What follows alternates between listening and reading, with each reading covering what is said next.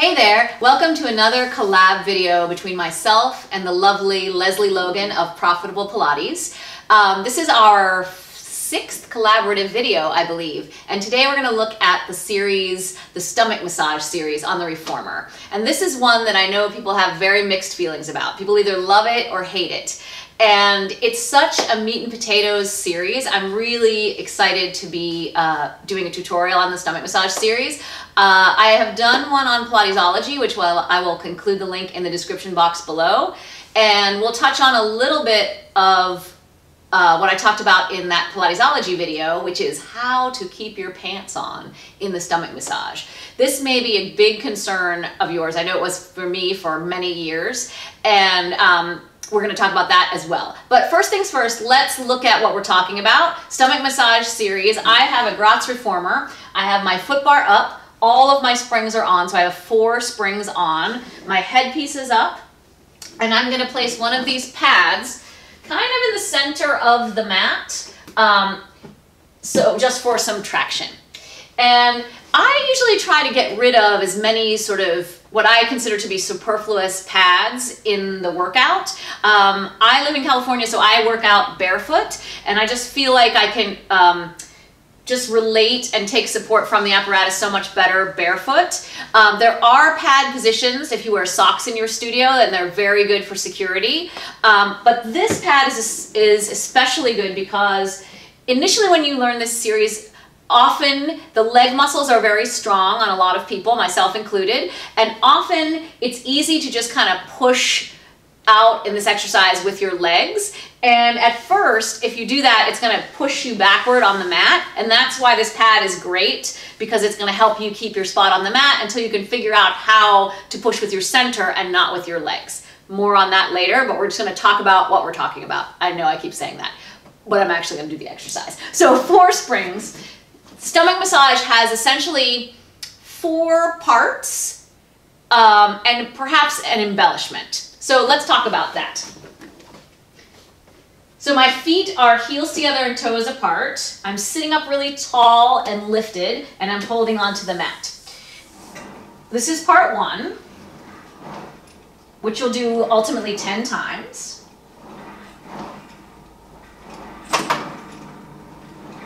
And then I'm going to take a spring off. This is part 2. And this is usually the part where if your pants are going to come off, this is where it starts happening. And then I'm going to take another spring off. So I went to 3, and now I'm at 2. And now I don't get to hold on. I'm sitting up tall, and I'm trying to lift my low back like it's trying to reach all the way out my fingertips. So this is part 3, let's call it. And then if you add your twist, let's call that part 4.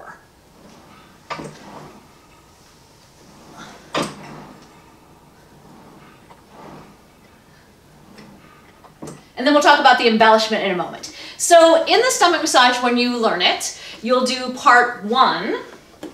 So the first position, oh, pad problems, Okay, so position 1, which is lifted in the low back and curled in the upper back, in the middle and upper back.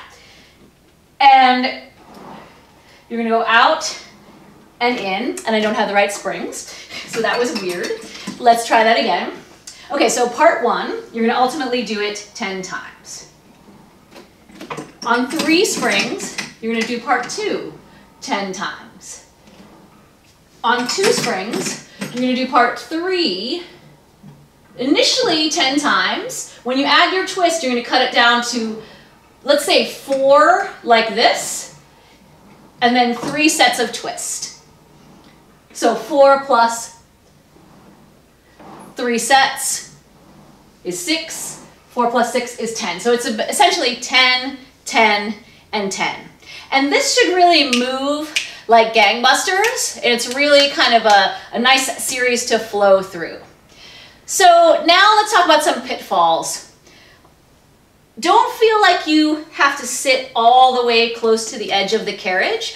In our training programs, perhaps you learned, like I did, that if you're advanced, and we can debate what that means at a later date, if you're advanced, you're going to sit right on the edge of the carriage. And while that may be true as a goal, perhaps it's not today's goal. So if I sit way over here, yes, I'm using my stomach, but I'm already, some people would be already back here. And you want to make it so that they can sit in a place where they can really feel that they can lift their low back really high up.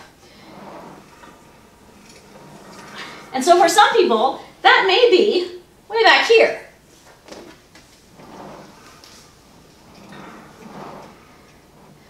So you'll see some people that when they push out, they already are like way back here. And you want to make sure that where you sit them doesn't disable them from lifting themselves up and forward, even though they're pushing into the bar. So my suggestion for the pad placement would be to put it kind of in the center of the carriage as a guide, and then direct the person to sit kind of in the center of the pad or a little bit forward, so that they still are clearly behind their tailbone and they have to kind of work to sit up, but they have kind of a fighting chance to feel what that lift feels like. So now going on to number 2.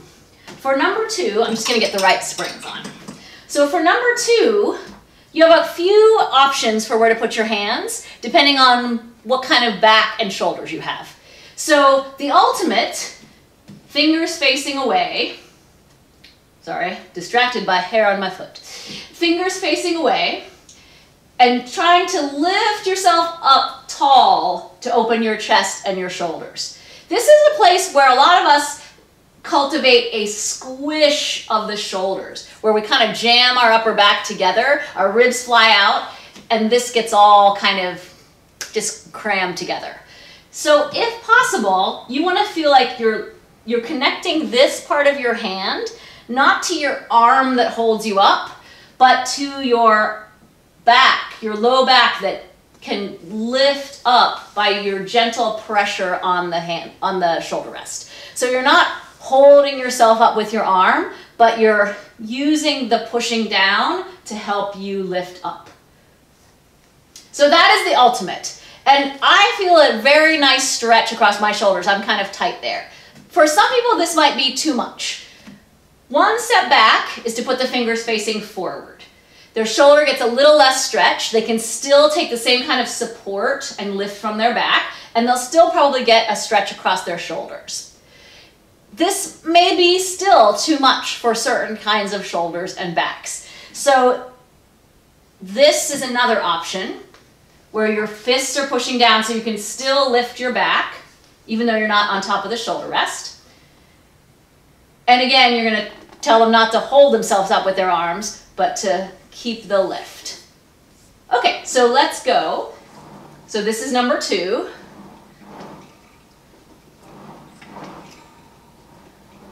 And then after 10 of those, one spring off again.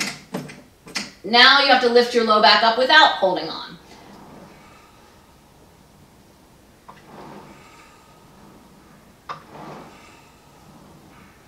And then you'll take your twist. And that just all stays on 2 springs.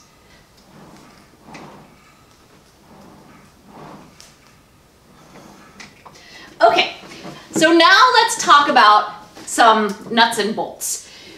This is a long series. A lot of people find this exercise very uncomfortable because they're very stiff, and for them to get to fold their body up and lift their back is just a skill that they need to work on. It's a very difficult skill for them. So if you have someone who's very stiff, very,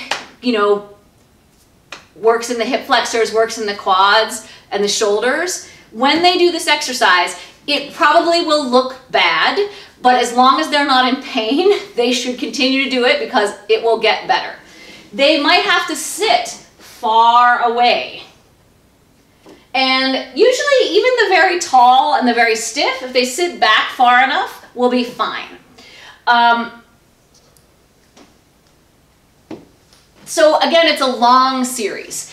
And so 10 of one, 10 of the second, 10 of the third, or even the third plus twist. For people that are very much in their hip flexors and their legs, that's a lot of work that happens there. So by the end of the series, they may be feeling it there quite a little bit.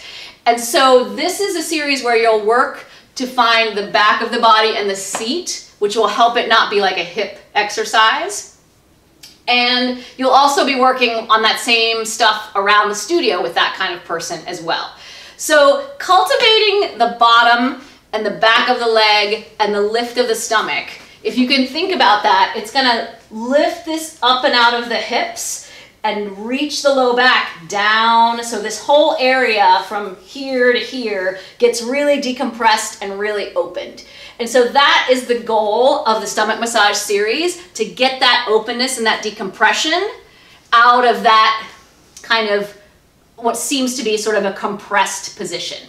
And you're really using the spring to help you get the lift, because the spring's very nature and the reformer's nature is to compress us to the point where we have no other choice but to lift. So let's talk about ways to get out of the hip flexors and use your bottom in this series. I'm going to put the springs on again. And you know, there's lots of nuances and elements to the stomach massage series that we could talk about. If there are questions that you have or things that I don't talk about in this video, please leave me a comment below. I'm happy to address them in a comment response or also in another video. Thank you. Okay, so back to number one. I'm gonna lift my back up and I'm gonna make sure that all of the balls of my foot, that sounds weird. So not only the ball of the big toe, but the balls of all of the toes. You wanna make sure that that has contact with the bar. A lot of times the toes are gonna wanna grab on and kind of help you pull the carriage in. And just know that your toes pulling the carriage in is really just your hip, leg, and your thigh working too much. So as much as you can, you want to try to push the balls of the feet into the bar. And your toes, mine are kind of like jumping up in the air. You really just want them to chill out. And that's a hard thing to ask of toes sometimes. So you want to feel like if you lift your heels and press them together, you get kind of a sense that something is going on in your bottom, even if it's not very much. And so you're going to straighten your legs. You're going to push on the bar in every moment. So as you come in, you want to feel like you push the bar away and you use that pressure and resistance to lift your back up ever taller so that your waistline and your bottom are working to close the spring. Let's do that again. Push. And that's really why I like to start this series with all the springs on, because I have a really sinky back and it's hard for me to make this lifted tall position, and all of the springs resisting my lift is really helping me to support this position in my back. So you'll do the same kind of thing for the second one. And remember, this is the point where the pants want to come off. So if you can find your bottom and you're pushing with this and this instead of your legs, it's going to really help you keep your spot. And even if you have to resist the carriage so much that you hold it out there and that's the way you feel your bottom, that's okay. Push it away, make it stop, lift yourself. Even if you have to stop it a lot, it's okay. And I know I said that this series should move like gangbusters, but until you feel like all the connections are there, you can slow it down to be precise. It's always a little bit of a war between precision and pace. And then this one, this is really where all the hard work comes in. So you're going to push, you're going to lift your back. And at a certain point, I feel like, you know, this can't push anymore. And I feel like, oh, it goes away, like, oh, right just as the carriage is closing. And so try to hang on to it. And you want to set up this part that's getting you in like it's a machine. So when you start that twist, you've got that lower body all dialed in. It knows what to do. So you can be fancy on the top. Speaking of fancy, now let's talk about our embellishment. So presuming that your butt is still pushing on the carriage or on the bar, so you're not in your hips, you're going to reach your arms in front of you, push your feet into the bar, lift your seat, and circle. And you want these circles to come from way down in here. You just do a few and then a few in the other direction. Keep pushing into the bar, keep using your butt. Lift yourself super tall, reach out to the side. 3 circles. Lifting your back. The casual observer will think nothing's going on, but this is a lot of work. Lift up your arms, lift up your back, take your feet off without your hands. So that's your little embellishment. And for people that have a really sinky back, like myself, it's a really good thing to do. It's really hard to do and it's really helpful. So if you have any other questions on the stomach massage, I think I covered all the things I wanted to talk about today. Oh, we didn't talk about how to keep your pants on. Well, we did, but I don't think I was very clear. So the more you can find your seat and your center as you're pushing on the bar, that's what's going to keep your pants on. Because if you push with your legs, your pants you'll push yourself right outside of your pants. And in every Pilates studio, there's always a mirror waiting behind you when your pants fall off. If you'd like to see other videos featured in a collaboration, other exercises, please leave me a comment below. Let us know, and we would be happy to make a video together. It's really fun to see how many different things we can say about the same exercise. And if you'd like to see more videos like this, become a subscriber and you'll never miss a video. Give this video a thumbs up and I will see you again soon. Thank you so much. Bye. You're going to stand with your heels together and your toes apart, you know, in that position, but the circle is in the middle. And already stand so your feet are close enough that the circle is like an oval, because you're going to want to hang on to it. In a moment, we're going to just take 1 foot at a time off the floor. So your arms are out to the side. If you need help balancing, you can start